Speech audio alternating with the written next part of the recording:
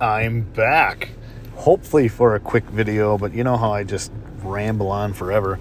I have something I want to show you guys today, and I'm going to save it for towards the end. First, I'm going to get back into some of my comments from the previous videos, things that I'm being corrected on, which I appreciate.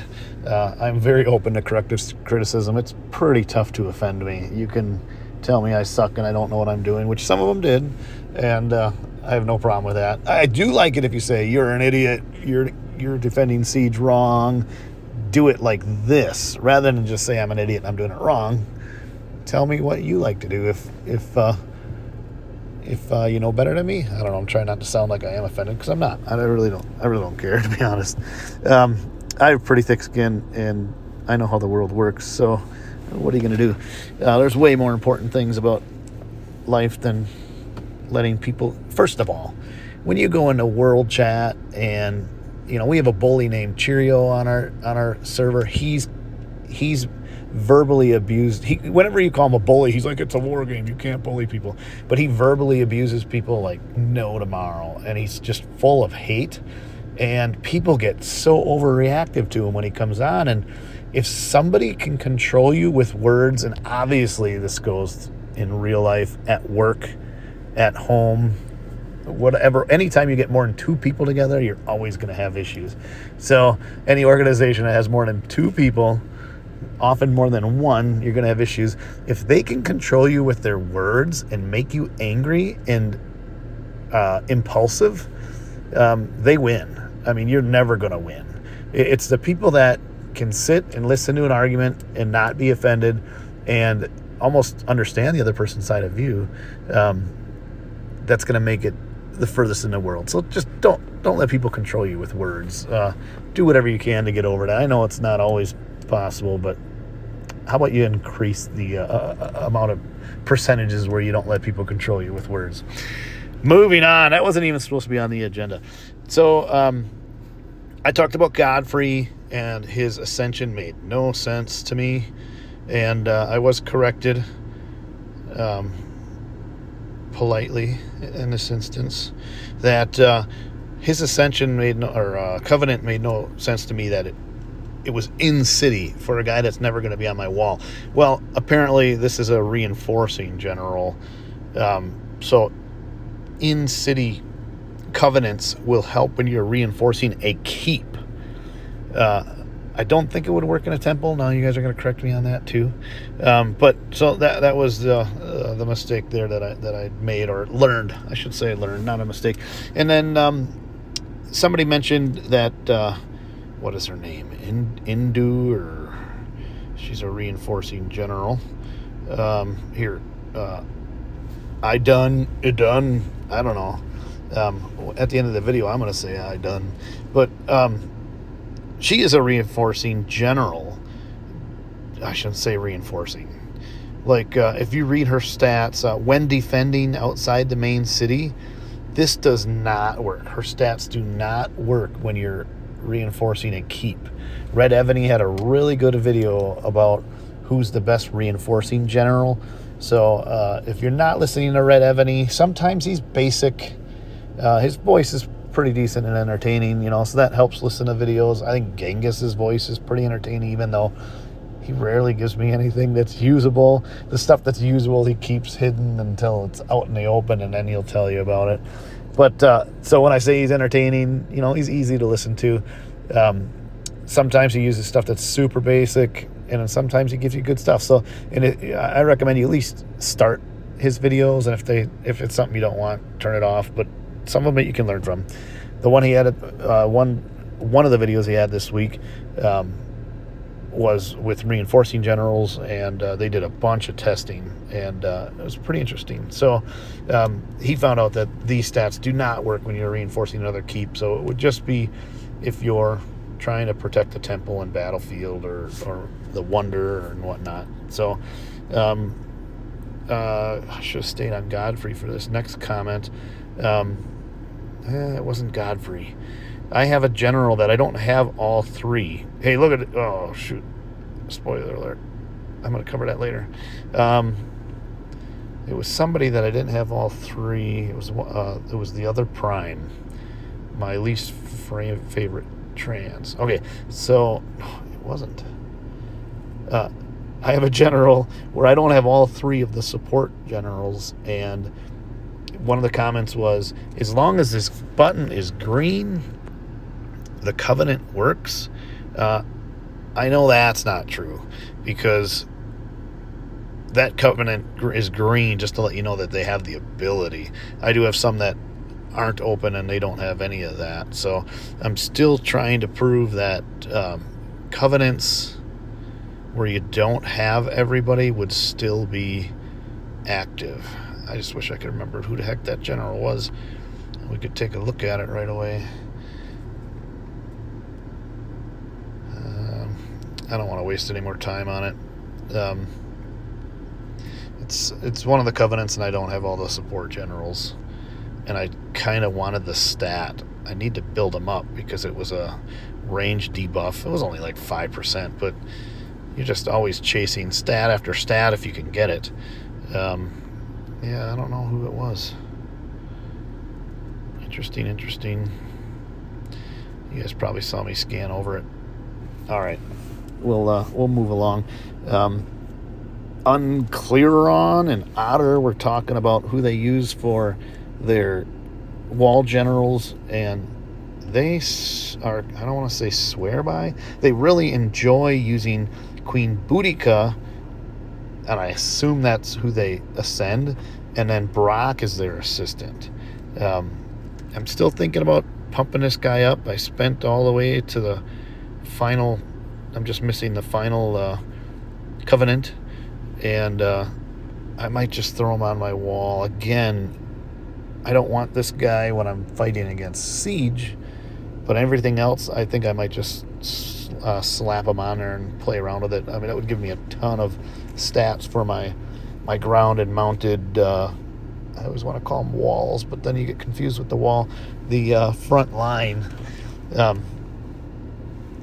So Boudica, I don't have a problem with Boudica. I just think everybody knows what you're doing when you're using Boudica. It was kind of insinuated that I don't like Boudica because I'm using Richard Lionheart and Unclearons that I have no idea what I'm doing basically by using him.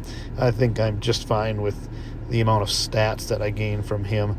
Again, I used to use him solely because he was good and looked like I was incompetent and people would be more likely to attack. So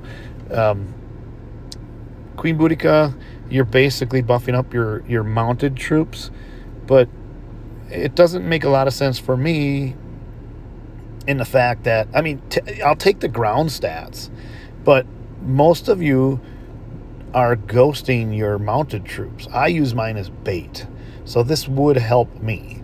But most of you are ghosting your mounted troops, so the percentage stats are barely helping your T1 layer. That's what your flats are for on your refines for your wall general. That's why you go everything mounted flats on your wall general, because that's the only real chance you have to make those T1s into something great. So I mean, if you haven't seen my first couple of videos, I do the math that it shows you that how exponential a flat stat helps your lower troops. Anything under, I think you started breaking even on percentages around T10s, so anything below are going to do much better, and you can't debuff a flat. So it was ginormous. I don't need to recover that. If you guys want me to cover it again, throw it in because you can't look back at my past videos. I think I only have like 10 or 20 videos tops. I did one video on my BMW, and I bet that really confused the hell out of you guys. I was just doing an upgrade, and it was not well documented on the internet, so I wanted to do my own, and I ended up making it into a, yeah, okay. Let me know if you want more BMW videos. Do you need a crypto update too? Hang in there on crypto.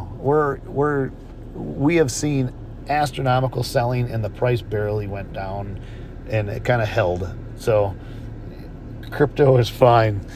I'm all over the place here. So then Frosty Draco said, do you have any interest in All-Stars at all? Heck yeah. I mean, if I could make it. I mean, I'm in an alliance where we lose at least half the time. And if you're going to make All-Stars, you got to win every time, because I forget the math. I think if you lose, your points are cut down to, I think, 60%. It wasn't half. But so if you score 1,000 points, you're only getting 600 points per 1,000. So if you lose, if you win, and I like that, because obviously it hurts me, but it keeps people from point trading, or point trading, you know, because then people would just be zeroing each other on each other's walls, so they both could get into All-Stars. So that kind of keeps the spirit of the game where it needs to be. So heck yeah, if I could somehow get lucky enough to get into All-Stars, Kurg, who I featured in the last video, the Siege guy, he's got his wings, his red wings, but he qualified for those 3 or 4 times now, and he's in All-Stars again as well. So if you want somebody to root for, they're up against Neo's team, and they're going to get destroyed. So if you like rooting for someone who's going to lose, at least he didn't tell me he's going to lose, but let's face it, I wouldn't gamble on him. That being said, let's move on to the next one. It was also related to siege attacks. What was his name here? Oh, you know what? I think I took a copy of the comment here. I think you're getting smoked by siege. You just don't have enough siege. I've seen people with lower siege buffs take 3,000 hits, which is what Kurg was hitting with, and comfortably win because they're built properly, basically saying I'm not built properly. Your buffs are not the problem. You're just buffing troops you don't have at the moment. Odd choice. So that's the nicest way possible. He could call me an idiot, I guess. The next guy says that I'm too small. I waited till I was 10 billion. You are just giving points away. What am I doing with this photo here? There we go. Yes, probably way too small, which makes it even more confusing while he's trying to work on his defense. Here, I'm going to give you a love just because... Oh, I can't do it from here. That's a picture. Just because I love the criticism. Basically, the guy says, you need to get your siege buffs before you get your siege, or you're an idiot. So, I can't have any more siege because they all will die when I get attacked by a siege bomb. So I'd be giving more points. This guy should actually be saying I should be giving away less. I should have less siege, which would make it tougher when I'm taking on like range rallies and stuff. You know, I'm trying to make my keep so I can... I go offline, unbubbled in SVS, and I'm 2.3 billion power. So I'm trying to make my keep, and I don't recommend that at all, by the way. I have faith in my alliance to green bubble me whenever I get down to 900 million power, because there's probably people on my... Yeah, we'll leave it at that. So I wouldn't do that during KE or anything like that, but when my alliance has the ability to green bubble me, I have no problem going offline, especially because I'm sitting in my hive. I'm getting the alliance buffs, and I have a ton of reinforcements. It allows my team members to get points. Often they get more points than I do because they're doing the killing and I'm absorbing the hit. So it helps them get some chests when they know they can't drop their bubble to fight anywhere else. So I want to build my keep so I can handle all attacks. And that's another reason why I leave my mounted troops out there as bait. They're going to hit. They're going to create some damage, but I'm going to win on points. We're all going to get points. It's better than looking like I don't have anything for them to kill and they pass on to the next guy. So again, I'm covering what I've already covered in the past, so we'll be done with that. What I did want to share with you is I need 2 generals for the Hall of Generals, General Hall 3, and I got one today, and I've been trying for them for a long time. Like, I call Evony out, like, their odds are not what I thought they were. I didn't even know this guy was good. He actually seems somewhat tempting. He's an SVS general, isn't he? Okay, yeah, all his stuff wasn't showing up. So, I mean, he's got a ton of range troop attack. I wonder if I could use him as assistant. Well, I'm definitely not going to be ascending him because it took me 2 years to get this guy in the first place. A lot of General Hall 3 chests if I opened. I'll bet you I opened 2,000. I don't know. It's probably not realistic. A lot. So, I don't even remember what stats he gets me. I think he gets me a couple things opened up, and we can do it together. I don't even know where my General Hall is, and you guys are listening to me. General Hall. Okay, so the one guy that I don't have yet is this clown, Bertrand. He should be an easy guy to get. He's been around forever. I don't have him. I will start trying to get him now. And I'm not just trying to get the Epic Story General Premium. I'm trying to get the stats out of this guy. So I'm going to fumble around it. You guys can laugh at me, but I get to get this one now. I don't care about this stuff. I mean, it's okay. I'll take it. That's not why I want this guy. Now I need to remember where I go in to get these things opened up. Birth of a Civilization. That looks cool. I don't even know what that is. I know a lot of people will change their icons here so that people don't identify them, but I don't want... See, I always look as meek as possible, so I don't want to put a good one up there. I want to put one that most people have. I don't need to... can I say this game is really just a big penis contest? I don't need to show people that I'm compensating. I'd rather them attack me. How do I find these again? I know I struggled with this before. Should have went in here before I started this. How do I open up my other buffs? Is it in here? Civilization treasures? No. Civilization equipment? Glory. Nope. I was so confident. Oh man, you guys are gonna love this in the comments. This is good. It's not Civilization treasures. I did this last time I talked to you about it, and it took me a while to find it, and I really don't want to start and stop the video because then I got to do a lot more editing. It's a pain in the butt. I'd rather just keep it as one chunk. So put it on half speed.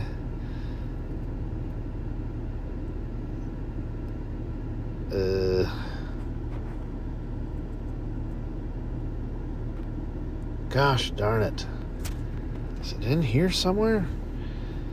Ranking friends, active skill. I know it's somewhere dumb. You'd think it'd be right in the General Hall, wouldn't you? General Hall. Art treasures? Art treasures. Huh. There we go. Alright, I am an idiot. I should have remembered that. So I get to open this thing, and it's going to give me 20% ground and range defense and on in-city and in-city range troop attack, and I'm hoping I can upgrade this a few times. It looks like I can. So let's just see how far we get. Alright, that's where I land. That'll get me 175% in-city buffs that I didn't have before today. So, I don't want to say well worth the wait because I think it's BS that it took that long to get that general as many times as I opened that chest, but I'll take the upgrades. Got to look at it again. Yeah, all three of those stats are very helpful for me. I'm starting to get the value of increasing the defense and HP of my range and siege. I know all the big players talk about it.